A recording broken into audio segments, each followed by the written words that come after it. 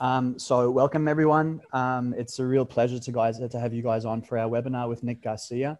I'll let Nick introduce himself, but we're really excited to have him. He's going to be talking about flexible programming for the high school athlete and the things that he does with his athletes and students. So over to you, Nick, and yeah, we're really excited for the presentation. All right, thanks for having me. Yeah, my goal today is just to go over some things that we do with my teams and my athletes, and especially in this time where we can't train together. I was going to go over 3 different options, and as we go along in the presentation, if you have questions, I believe you could send them to Cedric. Is that correct, Cedric? Yeah, so at the bottom of your screen, all the participants, you can see the Q&A button. So any questions that you get, or that you have, just type them into that Q&A section, and either myself and Bailey can answer them on the fly, or we'll do a Q&A section at the end with Nick. Awesome. Let's get rolling here. First, I got a bunch of people to thank that has helped me throughout my career as a coach. Glenn McAtee, first and foremost. Okay, he gave me an opportunity in college in track and field, and became very successful at it because of him. Vern Gambetta has been a huge influence. Martin Bignisser, who I have a podcast with, called Hammer Media Podcast. Dan Lang, Derek Evely, who's actually from Canada. John Godina, Art Venegas, John Smith, and Shannon Turley, who was a former strength coach at Stanford. So we'll move on here. Okay, objective today. Too many times I've gone to clinics and whatnot, and they give me theory and what they may do or what they could do, things like that. My objective here today is to give you what I do or what we do, why we do it, and how we do it.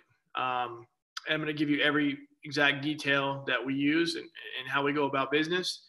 And it's important to me because that's the way I learn as well. I want to know what people do. I don't just want to hear theory and whatnot. All right, so starting in the training weeks. All right, I have a daily theme per week. Usually we train 3 times a week as far as the weight room goes. We also have other days where we have our field work. That's also 2 to 3 days a week, but we're just gonna go over kind of the lifting part of it today. So daily themes, I'm real big on training all 3 planes of motion, sagittal, frontal, and transverse, because that's how most games are played, with the exception of track and field, or however the field events do, all 3 planes of motion, but most of the time the sprinting events and whatnot are pretty much sagittal plane based. But most other sports all take place on all 3 planes. So my objective is to cover those 3 planes in training, whether it's throughout the day or mostly we have a theme day during the week that we hit all those planes. Okay, within the training sessions, there's 3 modules, 3 parts per module. Okay, module 1.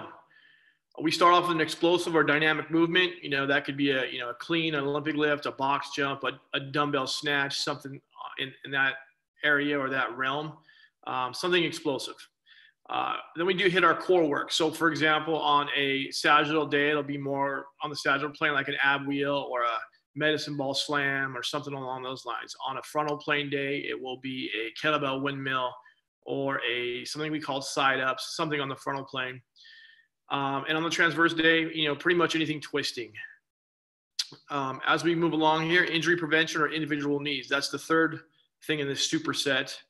And injury prevention, what I do is I screen all the athletes, and then what we look at are team trends. And if there's a team trend where they're, struggling in some area in that screen, we'll attack that as a team. And if there's any individuals that may have another need, we'll attack that at the same time as well. So the injury prevention stuff is based off screening. And like I said, it's basically off team trends. So, usually we do have a team trend, and Shannon Turley taught me this, to attack the team trend first. And if anybody has any individual needs, we'll go ahead and attack that as well, either on their own time or during this time as well. They'll just have a special training plan.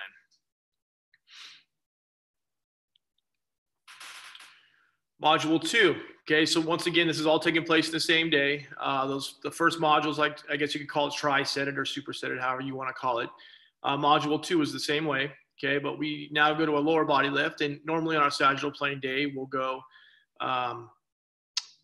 a squat, usually a front squat if we're cleaning on that day. a squat variation, a hex bar, deadlift variation, something like that. Upper body pulling variation. So if one day we do a vertical pulling movement, the next day we'll do a horizontal pulling movement to try and stay in balance. And finally, our mobility and flexibility movements within that. And, that's also individual needs, but I also look at the team trends as well, where we're struggling at or we're deficient at. So moving along here to module 3. Okay, this is the final module of the day of the training session. Okay, we have a hinging movement, mostly posterior chain, and it's usually kind of in the realm of the hamstring area. I train all our hamstring movements, all single leg. I'm not a big believer in Nordics or things like that, because the way the hamstring functions in athletics or athletes is single leg most of the time. So that's how I train it. So we'll do some single leg RDLs. We'll do some single leg good mornings. We'll do some lunging and reaching, things along that realm to try and stay specific to the sport. Furthermore, I don't necessarily load them up extremely heavy.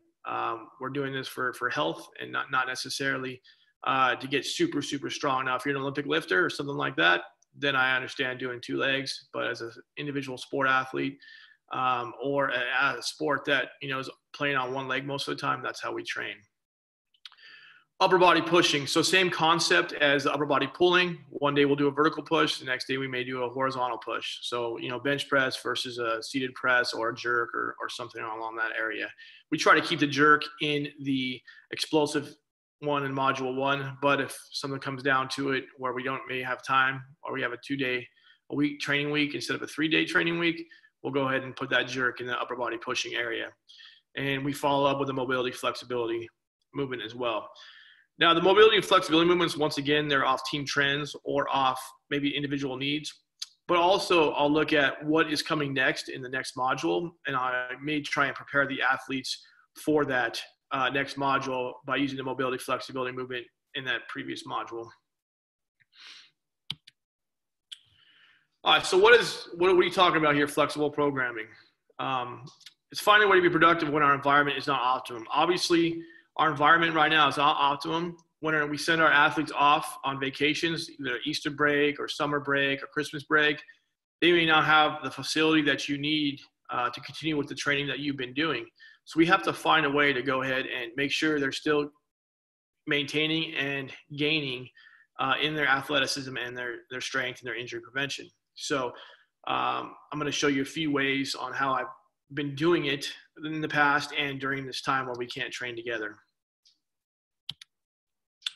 So applying it. So I came up with 3 options for my athletes, okay, based on the modules I just showed you, module 1, module 2, module 3, and the sagittal, frontal, and transverse days. Okay, so option 1. Option 1 is a complete setup or all equipment is available to you that is needed in order to stay the original course, okay? So what am I talking about? Bumper plates, squat stands, and bench. That's pretty much what you need to get things done. And you can find a way to do some other things, even if you don't have dumbbells or kettlebells, with a plate or with a barbell in some manner. Option 2, okay, limited equipment. And what I mean by limited equipment, dumbbells, kettlebells, and or medicine balls. Somebody could always find a medicine ball. And if you're on vacation somewhere, or, somebody always has a set of dumbbells laying around. But every hotel that I've been to has a set of dumbbells, usually up to at least 55. I've been to places where they're up to 100. So that's pretty much everything you need in order to be effective to train. So this is what I'm talking about when I'm talking about limited equipment. No equipment, okay? So that's the option number 3. We have to assume that some athletes have nothing. They have no med balls at home, or may have only a med ball at home. They have no weights, no dumbbells, and this is what they have. They have their park, or maybe some kind of frame or bar outside they could use for pull-ups or inverted rows or whatnot. I know that down the street from me, my wife and I will take a run or a walk down to the park, and as I go along the park, they have different. They have monkey bars and they have pull-up bars and different things like that, inverted row bars that you can do your movements on. So there's no excuses. You can always find something to do. And option 3 is with no equipment. Okay, so option one, here's some examples that we'll do, okay? Explosive movements, clean, snatch, pulls, okay? Like maybe box jumps aren't necessarily aren't necessary because we have the facility that we need or the equipment that we need. Core, what I do when I program for my athletes that are away right now is there are many options, and I usually tell them I want something done on the sagittal plane on this day. And so what that would be an ab wheel or a slam or some type of crunch or V-up or sit-up, something on that area. I give them a choice, and I give them options because I don't always know exactly what they're going to have. And then injury prevention, like I said, it's off injury individual needs, and obviously there are many options there as well. Whether it's a Cuban press or a single leg squat or something like that, they can get that done, and I either assign it individually or I'll give them choices as well. Option two, option one, module two, like we talked about earlier, squat variation, deadlift variation, upper body pulling variations. Like there are many options. So, you got your rowing, you got your upright rows, you got your bent rows, single arm rows, different things like that, bat wings. So I give them options of what they can do as long as they get something in. And I also explain to them that if it's horizontal one day, I want a vertical on another day. And then once again, flexible mobility is individual. And I also give them many options. And we have a plethora of them that we use in our training. Okay, hinging movement, posterior chain, usually single leg like we talked about earlier. Upper body pushing variation, like I said, once again, many options. You got your bench press, dumbbell bench press, incline bench press, dips, different things like that, seated press, standing press, jerks, push press. List goes on and on. Like I said, if they have a facility or a full equipment at home, they could have no problem getting all that stuff done. And once again, flexibility and mobility, same as the last slide, individual needs, and once again, many options. Option two, okay, now here, this is where we have our dumbbells and our kettlebells, maybe a med ball, okay, explosive movements, dumbbell jump strokes, dumbbell high pulls, dumbbell one-arm snatches, a med ball heaving series. All this stuff is explosive. All this stuff, you can mimic the same movement patterns you do in an Olympic lift. It's just done with dumbbells. So, it's not really a bad substitute. Actually, we use these as the core lift sometimes. Core, once again, many options. And injury prevention, we're going to follow the same pattern there through all the options. They'll have their choices. Okay, lower body, goblet squat, sumo squat, dumbbell squat. Everything's done with kettlebells or dumbbells here. And the way I adjust the intensity, there's not necessarily a way to adjust the intensity if they don't have heavy dumbbells or heavy kettlebells. What I'll do is I'll adjust the volume, and instead of doing, if we have assigned 5x5 that day, they may go 5x10 or somewhere along those lines. So I'll adjust the volume to make sure they're getting work in. Upper body pulling and flexibility, same concepts, but this time it has to be done with dumbbells or kettlebells. So you got your dumbbell alternate press, your dumbbell pressing, your dumbbell jerks, things like that. Most of our single leg movements are done with dumbbells and kettlebells anyways. So this isn't much of a change for my athletes because that's normally what we stick to. So, they kind of follow the same path they've been following there. Upper body pushing variation, you got your dumbbell benching, dumbbell jerking, dumbbell push press, things like that. Finally, option three. This is the most challenging of all our options when we got to be flexible when we're programming. Okay. Box jumps, jumping circuits, which I have videos of later that I'll go over. Med ball heaving and pressing series. So if we can just get a med ball, we can still get work done. Some argue that you need to Olympic lift in order to be successful. I know many coaches and a lot of the professional athletes that train at my facility while they're in the off season, they don't even use Olympic lifts. They use, jumping circuits. They do their sprinting and they throw med balls, and in their idea that that's what they need to do. So I would, I'm along those same lines, but my job is also to prepare the athletes for college. So I prepare them by teaching them how to Olympic lift. And so they have a good realm of everything that they'll need to know in college. Could we get away with just doing box jumps, jumping circuits, med ball heaving pressing series? I believe you probably could. And if we had to, we would. Core, like I said, you have many options, but the options become more limited based upon what equipment you have. You have a med ball, you can do lots of things, but you'll have to do most of it probably body weight if you have no equipment. Injury prevention, that's once again, that could keep going with your mobility type movements, some black burns on the shoulder movement, things like that. We could still get work done. Module 2. Okay, lower body is going to be all body weight variations because we don't have any equipment. So this time we really increase the volume and maybe go 3 by 20 on the body weight squat. And the reason for that is we want to keep a good tempo. So we got 1 per second on the body weight squat, but we never sacrifice technique for speed. As long as our technique's good, we could start speeding it up more. But as soon as our technique goes bad and they're not hitting where they need to hit or getting the depth they need to hit, then we'll go ahead and slow it down. Pulling variations, this becomes also challenging as well. Yeah, your normal pull-ups, chin-ups, inverted rows. We do something called a towel tug of war. So one athlete will be holding the towel, and another athlete holds the towel.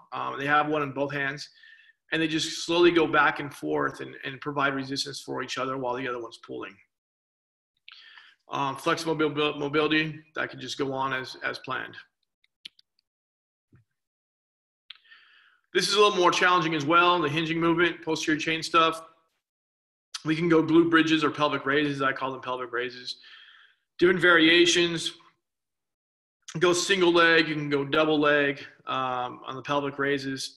You could even throw in some back stabilization movements like prone cobras, prone swimmers, and Supermans or fish out of waters, depending on what you call them. And then, like I said, you can do Nordics if you have a partner, and if you have nothing else, that's great to do. But like I said, I'm not a great, and that's just my opinion. I'm just not a fan of doing them. We haven't had great success with them. Pushing variations, push-ups, dips, okay? If you have a med ball, you got your med ball pressing series, which I'll go over in a few. And then once again, flexibility and mobility. So far, hopefully I give you some options so far to think about if you do have to assign workouts for your athletes while they're away and they may not have anything, or they may have limited equipment, or they may have a full setup. Other options, okay, we talk about multi-throwing routines, okay? You can get very explosive throwing med balls, train the same summation of forces as you do in your athletics, or whatever athlete you're playing, whatever sport you're playing, ankle, knee to hip with your multi-throw routines. Multi-jump routines, all your explosive movements. Furthermore, we use multi-jump routines as some injury prevention type stuff, some ankle strength, things like that, single leg hops, which you'll see in a second. I work closely with the throwers, and when we teach them how to rotate, or when they glide into the center of the ring, a lot of kids these days seem to just collapse right back onto their heel. And my philosophy is that they don't ride bikes anymore. They don't go outside and run anymore, or jump anymore for fun. They're inside most of the time on video games or playing with their iPads, depending on what your environment's like. And their strength is very poor. So we do a lot of these single leg movements and single leg hopping and things like that to increase their ankle strength, to prepare them to be good throwers or be good sprinters, etc. Dumbbell complexes are great. You can accomplish a lot of volume and a lot of weight just by doing dumbbell complexes. We normally assign dumbbell complexes at 20% of a person's body weight. You can start off with 10 if you're just beginning them because they can get challenging, but you're doing 20% of your body weight if you're a 200-pound person. You'll see in a second what I assign, and we'll go over how much weight they accomplish per set and per workout. Leg circuits. Leg circuits are great if you don't have any equipment. A quick story about leg circuits. I had an individual named Kenneth Boggs a few years ago. He was 165 pounds, and he rock bottom squatted with no wraps, 535, I believe, 535. And one day we squatted heavy on Monday. On Thursday, we came back with just leg circuits. He worked up to 5 leg circuits, which is roughly 300 plus reps in a row with a 50-pound sandbag on his back with no rest. So his time under tension was extremely high, and it obviously really did a great job for him in his squatting work. And finally, general strength circuits. I've been posting these on Instagram, on Twitter, and on Facebook. things that we do with no weight that are circuits that are more fitness based, and we'll go over a few of those as well. Heaving. So once again, I want to stress that this type of stuff can be done anywhere. This is in my backyard that we're doing it if you have med balls. All right, and this is a front heave right here. Okay, then we'll do a little bit more of a coordination movement. This is a lunge heave. This gets challenging for kids who've never done it before. They start in the lunge and finish in a lunge. And then we'll hit a heave for height, which is most similar to one of your Olympic lifts. Just toss it as high as you can. And finally, ending up with a back heave.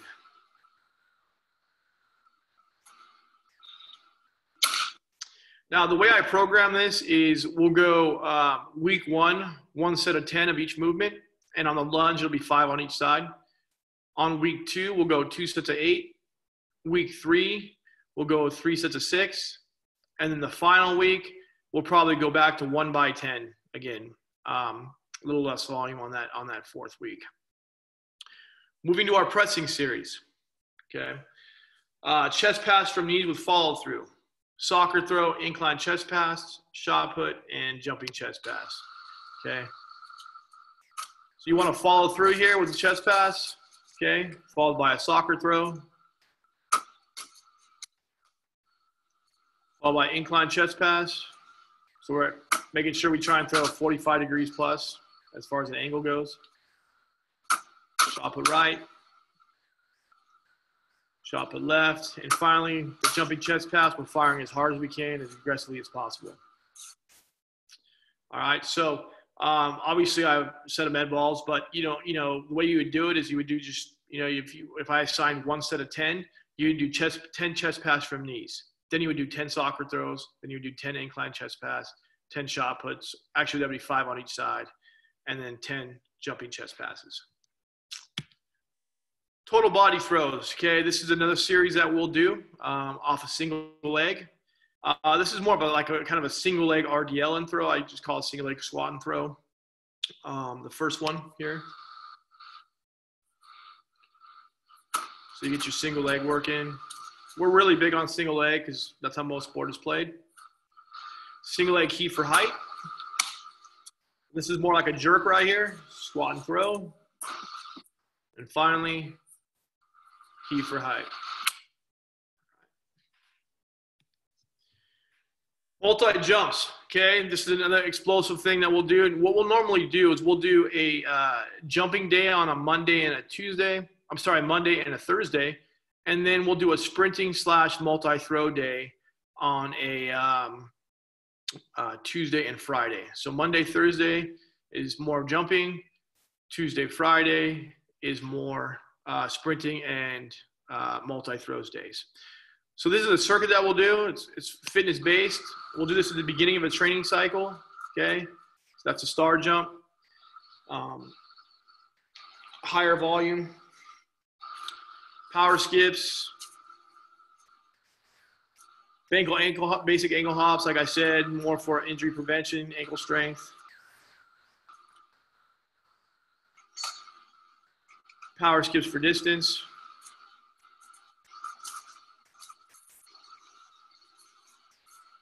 Some speed skaters. Once again, we're trying to go multi-plane here in the jumping as well. Single-legged hops forward.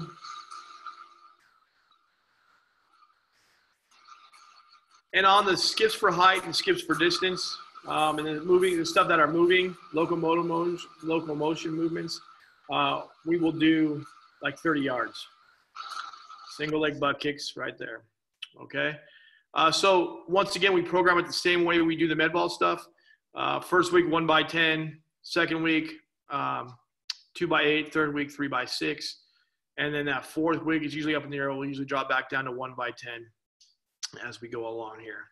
So once again, the distance stuff, the stuff where you're moving, that's usually about 20 to 30 yards. Our second circuit, so if we'll do circuit 1 on Monday, we'll do this on Thursday. This one's a little more challenging. Okay, lunge jumps.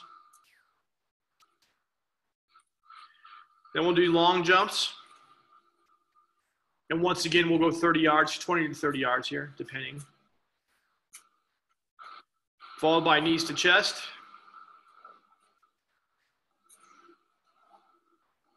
Followed by single leg hops backwards.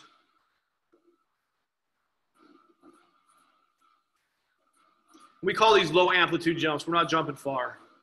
Heels to butt. Split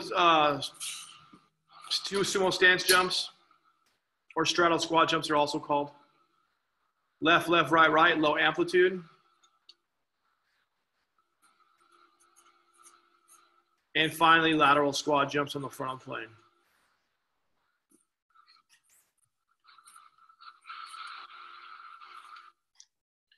All right, moving on.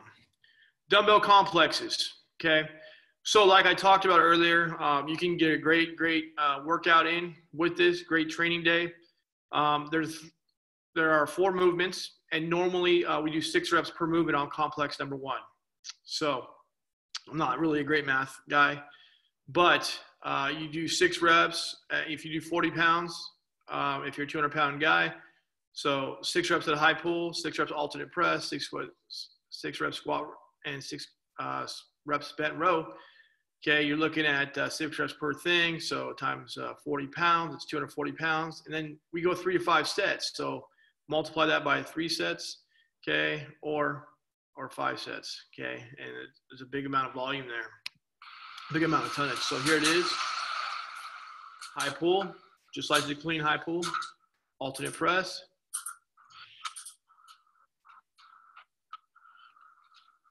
Squat. And finally, you finish with a bent row. All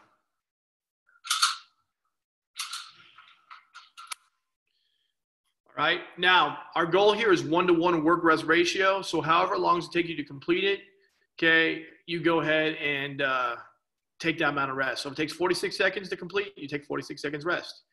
Optimally, we'd have a partner we'd be training with. So we would go, 1-to-1.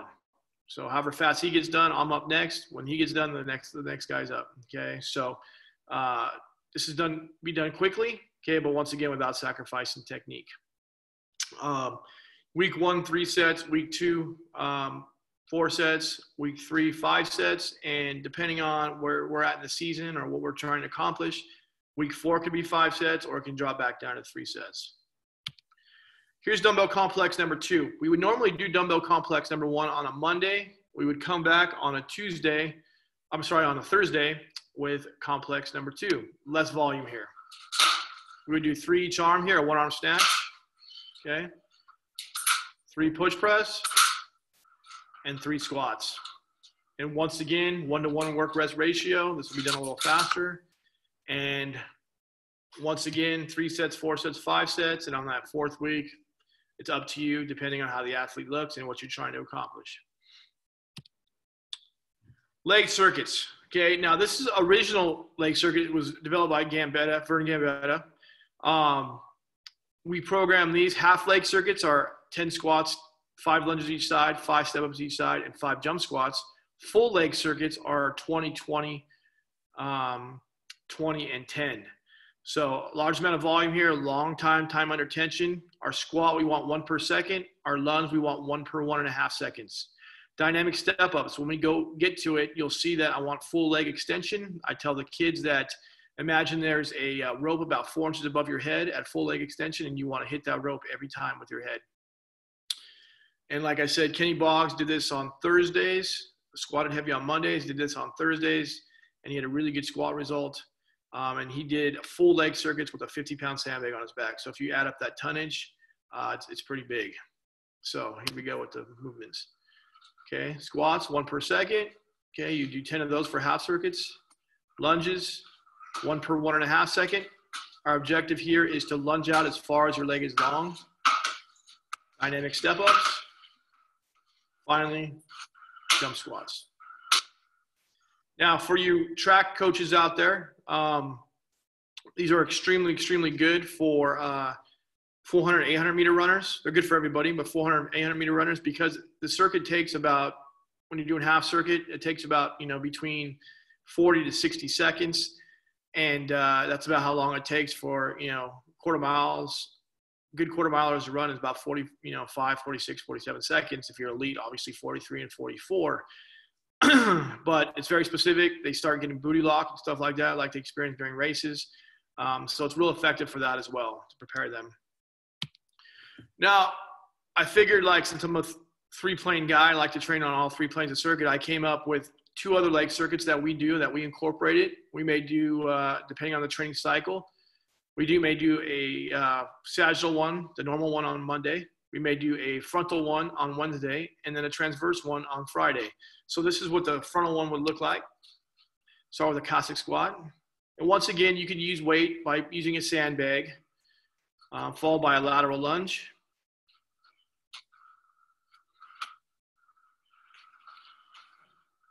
Followed by a lateral dynamic step up.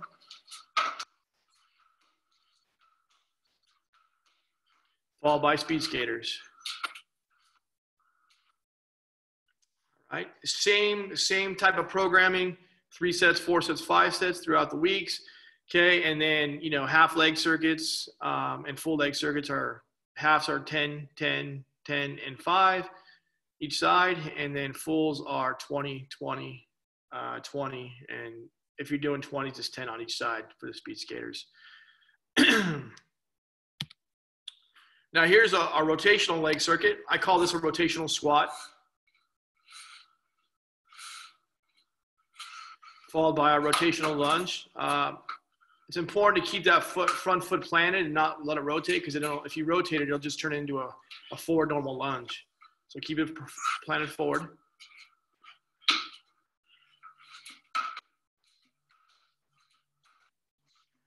Dynamic rotational step up. That's a little challenging. Okay, and then 360 jumps. All right. So there are 3 leg circuits that we do. Now, these general leg circuits are primarily done on recovery days. So if we train on Monday, Tuesday, and Friday, let's say, we'll do this maybe on a Wednesday and do active rest on a Thursday. But right now, these are kind of getting a lot of hits on my Instagram and Twitter and whatnot, because no one has anything to train with. So I program these in. Each one usually gets more challenging as far as difficulty goes. And as you move along, so for example, this one's called Ray. If Ray is challenging for you the first week or 2, you just jump it to 4 sets the second week. But if it's not, then we'll move on to the next one called, what is it called? Kenobi. Okay, Kenobi will be the next one. As they go along, they get harder and harder.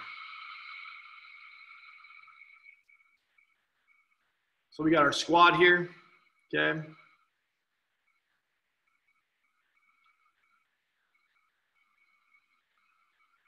And we'll come back to your questions in a sec.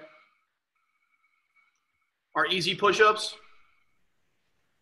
And to get all these, I post one every day. You can get them on Instagram, on my Instagram or on my Twitter. Easy push-up, okay? And we got alternate cross crunch. An important thing on alternate cross crunch is you pivot off your elbow and you don't put your hands behind your head. You just put your hands behind your ear, okay? So you're not pulling on your head.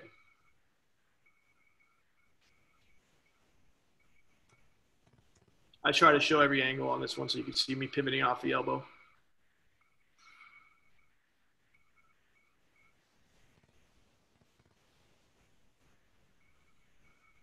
Prone swimmer.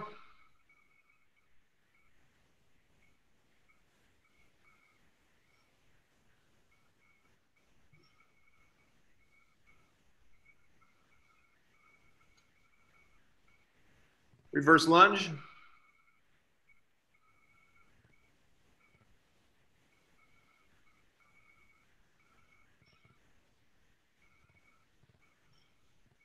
Normal push-ups.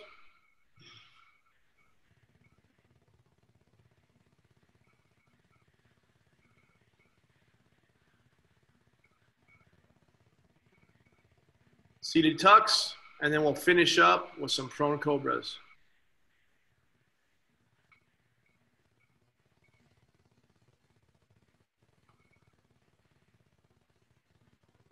Important thing here, your palms start facing up. They turn down as you pop up, and their hands are always off the ground. So we try and cover everything here: back stabilization, core, lower body, upper body, etc. Our next one's called Kenobi. This one gets a little more challenging. Jump squats here, no counter movement. So not using your arms, okay? Right to regular push-ups.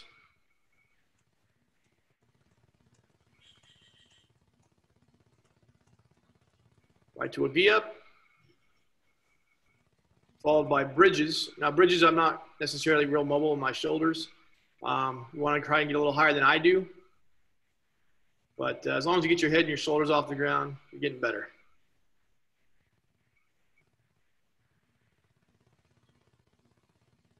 Followed by burpee.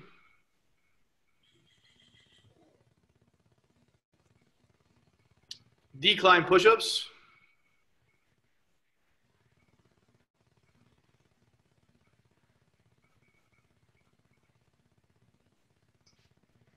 Alternate cross V-up.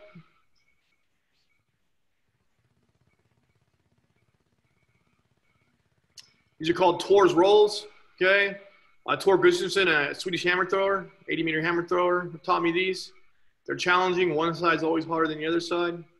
As you get more advanced, you can hold a med ball and make sure your hands and your feet never touch the ground as you roll.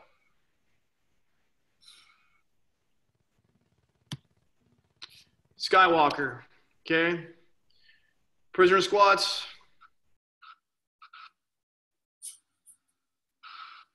Exchange push-ups.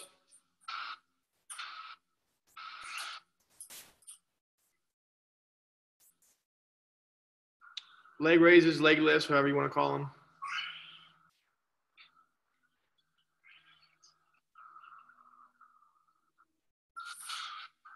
Single leg pelvic raise.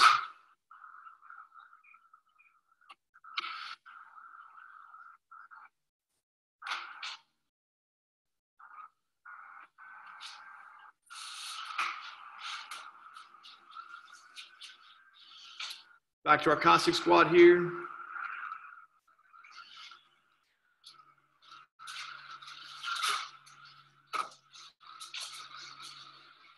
Deep push-ups.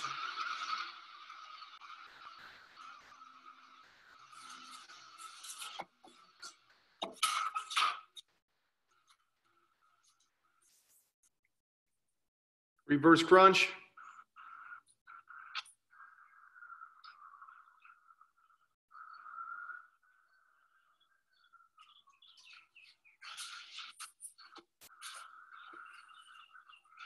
And Supermans, or fish out of water, as I call them both.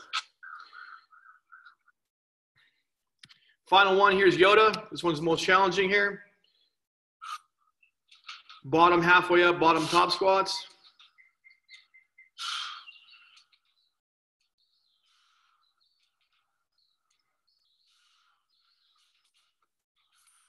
Exchange push-ups with the clap.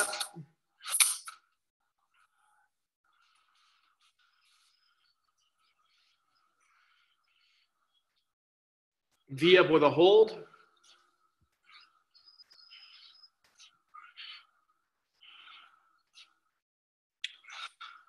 Then we have modified kip ups. Meaning you're not actually kipping up, you're just kind of rolling up and trying to get, some people call them candlesticks because everybody has different names for them. And eventually you want to progress to a real kip up if you can. Lateral low walks.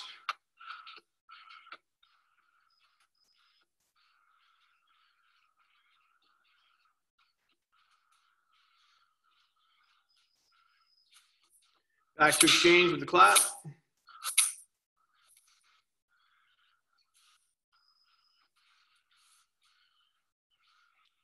Windshield wipers, supine windshield wipers.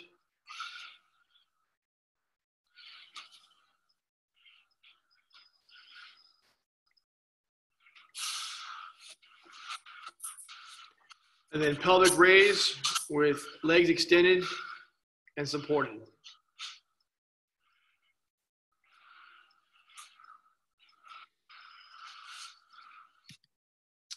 All right, guys, that's what I got for you today. Any questions? I know there was some sent here. I'm not quite sure how to. Here's my Twitter handles and whatnot. Awesome. Yeah, thanks, Nick. Like, just awesome to get such a technical insight into, what you're doing with your athletes and what you program and prescribing. We've got a heap of questions. So what me and Bailey will do is we'll just tag team reading one out each, alternating fashion. And then, yeah, you can just kind of roll away with them. So I'll read the first one. So why do you put the power exercises at the end of the circuits? What circuit are we talking about? I think it was the leg circuits when he asked them.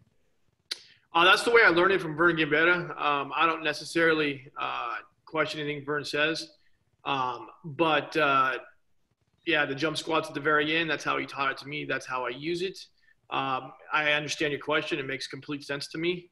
But that's how we use it, and that's how I've always done it, and that's how we had good results with it. So I can ask Vern though why he wouldn't do that. Absolutely. All right. Perfect. Next question here. This is one we are really, really happy somebody asked. Or what are the benefits to working with push, and how does it fit into your modular methodology? Well, what happens is we have first I'll answer how it fits in. So we have an iPad at every rack, and the athletes have their files on push and whatnot in their portal, and the way it fits in is we use them on majority, or if not all, the main lifts. Like, so for example, in our module, we'll start with the clean. We'll move to a module 2, which would be a lower body lift, which would be a squat, and then we'll finish with a bench. And so they will use those on those 3 different movements for that day. So they're not necessarily going to use them on the other lifts, but we do use them on the core lifts right now. As we get more, experience with it, and the athletes get more experience with it, we may use them for other things, but that's how we use them right now. And as far as working with push, it's been awesome. It's been great. They're always improving what they're trying to do. I know they got some good stuff coming out that I'm extremely looking forward to.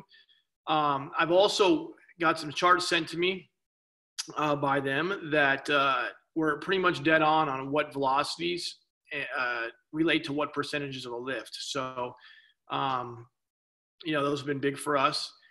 And the reason why I enjoy using velocity-based training is because, especially during seasons like, let's take a brutal season, like a football season or a rugby season, something like that. If you program 85% the day after, or 75% the day after, their 75% is going to be more like 90% because they're feeling beat up. So it allows you to, I guess what you want to say is auto-regulate them from overtraining. So their 75% day is basically based on speed. So if you're not moving at that speed, it's too heavy. And we can keep them from overtraining in that sense. Perfect. So I'll read out Alexandra's question now. So are the modules 1 to 3 that you outlined in order of importance, or do you think that module 1 is more important than the other 2 and so on? Well, no, I don't think anything is more important than the other thing. Now, if I had a choice of doing anything ever, it'd only be either a snatch or a clean, because you benefit everything from that. You get your squat in with that if you're doing full cleans or full snatches. However, the way I was taught and the way I've always done things is start with something faster moving, more explosive, and move more towards the slower type movements. And that's the way I do it. That's the way I always program it. That's the way I've found that most coaches do it. And that's the way I do it that way. Now, is a squat any more important than a clean, any more important than a bench? I don't believe so. They all have their places in athletics and their places in your training session. So I just like to do in that order because that's the way I was taught, and that's the way we've done it. All right. So, Nick, how do you match up the explosive LB and hinge lifts with plane emphasis? If so, how so? Okay, that's a good question. Okay, so not always is it possible to do the plane type stuff. For example, let's take the pulling and pushing stuff. Like there's push-pull movements you can do that are on the transverse plane and things like that. However, sometimes you just try to do the best you can, and if you don't have one of those movements, then you can't necessarily do it. You just kind of stick with the same sequence. It may have to be on the sagittal plane. However, for the explosive movements, what we'll do is we'll put a band on them and attach it to a rack, and we'll have them do banded speed skaters or banded lateral hops for our frontal plane stuff. For our explosive movements on the transverse plane, we do something called a rotational snatch. And if anybody's interested in seeing how we do that, I will send that to you, or a rotational high pull. Those are the type of movements that we'll do on plane type movements. Now, also one thing I want to say is that when we do follow those themes, the thing is it's easy, a little bit easier to do things with dumbbells as far as rotational high pulls or a rotational snatch with a landmine attachment. So those necessarily may not be as heavy. They're just explosive on those planes. But our main explosive movements are done with the barbell, and that would be the snatch, the clean, the jerk. However, we do our explosive movements on the other planes. It's just not as loaded, as heavy, and not as aggressive. Great answer. Thanks, Nick. Okay, so the next one is how are you programming speed development into your current remote programming situation, old in strength maintenance, or even improving strength qualities? So I got the first part of that. So it's how am I incorporated into being away, basically? Yeah, sorry. So how are you programming speed development into your current remote programming situation, and what role does it play in strength maintenance or even improving strength qualities? Well, as far as how am I assigning it right now is they'll lift on Monday, Wednesday, and Friday, at least the stuff that I've sent them. And on Tuesday, Thursday, and Saturday are our running days. Now, Tuesday is more of a short sprint acceleration type day.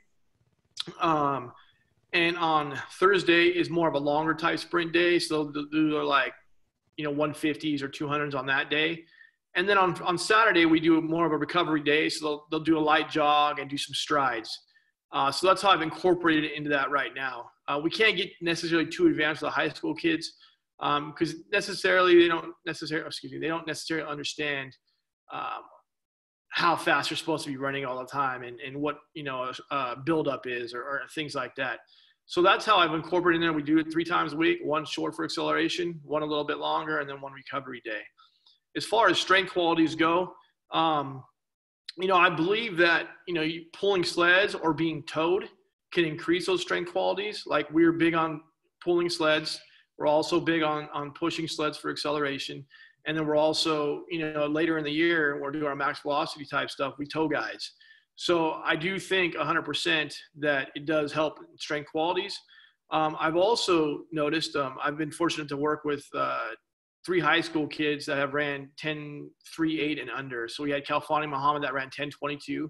We had Rodney Glass who ran 10.33. And who was the 4th? I forget the 3rd one. Anyway, Christian Grubb. He ran like 10.40. But I've never seen really a weak sprinter. Like those guys could go in there and clean a good amount of weight. They could squat a good amount of weight. So sometimes I would argue that those guys are strong from being fast. And I don't necessarily think they're fast from being strong, if that makes sense. Great answer. Do you monitor the fatigue of your athletes daily, and in what way? Vertical jump or drop jump? It depends on what sport it is. As far as mounting fatigue, you can do that very easily by using the bar velocity stuff with push, because it's telling them like, okay, if you're doing 50 kilos today and it's moving at 1.2 meters per second, and if you're doing 50 kilos the next day and it's moving at 0.8, then obviously you're probably fatigued. Now, I do it mostly using the Dr. Bondarchuk system. Now, what that means is we test something every day, but it's the same thing every day for a cycle. For example, for the throwers, we test their throw every day. They have a throwing assignment with a different way to implement. So they might throw, if you're a college athlete, you'll throw a 16-pound shot or a 7.26 kilo shot, a 18-pound shot, or 8 kilo, and then maybe a 6 kilo shot. And so each day we'll take their best throw and mark that down and compare. And as we go along, we can see where they're in their low valley and their high peak as we go along. That's how we monitor their fatigue. Now, if we're doing a different sport, we may do a vertical jump on the jump mat, or we may do a standing long jump. There are 2 different things that we can do in that sense. But most of the time, that's how we do it. I know if you have a lot of time, if you're using this system with a sprinter, they could do like a 10-yard sprint or a 10-meter sprint, something like that. But I monitor it for sure with the kids on the Dr. B system. And we monitor it, maybe not as closely, but we do monitor it with using bar velocity. Awesome. So are you good for 2 more questions, Nick? Oh, yeah. Yeah, we're good. Great. Okay, so the next one is from Kyle. Do you tend to monitor peak or average velocities during movements, strength movements? Well, I monitor both, and I monitor the average on squat, bench, hex bar deads. I monitor peak on clean and in the Olympic snatch. And the reason for that is because I learned this from Brian Mann. Squat and bench and deadlift, they're less ballistic. And if you have some kind of impingement somewhere, it's not going to affect you as much as if you have a problem cleaning or snatching as far as your rack position and things like that. So usually the average speed will be a great telltale for a squat, a bench, and a hex bar deadlift because it's not as complex of a movement. Clean, people have different impingements, different spots, different mobility issues. So what we're looking for is the peak speed of that movement. Therefore, so we do peak speed on the Olympic lifts, and we do average speed on the power lifts, squat, deadlift, bench. Perfect. Sounds great. Yeah, that's usually what we recommend too. So that's spot on. Okay, so the last one. So for track specific work, do you still use that that sagittal, frontal, and transverse focus on the days? Or do you use small, frequent dosages of frontal transverse work kind of spread across the week? Well, here's how we'll do it. It's a little bit more of a complex question as far as how I program different teams. But for example, what we'll do is we'll take that for the tracks. Well, they're going to clean and they're going to snatch, okay, and they're going to jerk often, okay. Now we'll take the sagittal type stuff. We'll put that the frontal type stuff. We'll put that into a injury prevention area. Like we'll go lateral lunge in the injury prevention in module 1. We'll do something like that. We'll still stick with our main sagittal lifts that produce the power, produce the strength, but we'll start incorporating frontal and transverse type stuff within the other areas of the modules, if that makes sense. Does that make sense? Yeah, no, that's perfect. Okay, so what we'll do is we'll wrap it up just now. We've actually got heaps of people writing in to see if you would do a second presentation at some stage too. So maybe we can have a chat about that. The information was amazing. I'm sure everyone got a lot out of it. We want to thank you for your time, Nick, and obviously thank everyone for signing in to this push webinar. We'll be emailing out a follow-up, including a recording of this video. So stay tuned for any more webinars that we've got lined up. It looks like we're going to have one again next Friday. So stay tuned, and thank you again, Nick, for your time. Hey, can I answer one more, please? Sure. So I said this one, when analyzing the jump during monitoring, which variable is the most important to you? Ground contact time or jump speed or altitude? For me, it's going to be altitude, and here's why. We have all these different technological things that we have access to, and I'm fortunate enough to be at a school that has a great budget, and I can use different things and do different things. My choice was to go with push and use bar velocity. Now, we have options to global positioning systems, things like that, how much mileage they're doing during a day, during practice, how much load, etc. And as far as the jumping goes, I have jump mats and things like that.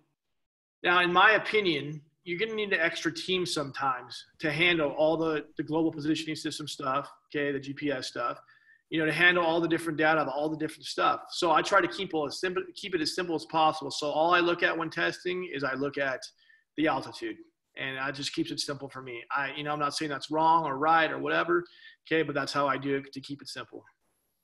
Great. Thank you. Great. Thank you so much, Nick. We really appreciate it. It's an absolute pleasure working with you, and we're hoping to continue discussions for practical applied VBT, maybe part 2. So thank you very much. If you guys have any more questions that are listening, send me a message on Instagram, email me, whatever you want to do, and I'll get back to you as soon as I can. That's perfect, Nick. Thanks very much, mate. Yes, sir. Thank you. All right. We want to thank everyone again for signing in, and stay tuned for the next webinar, and thanks again. See you later, guys. Stay safe.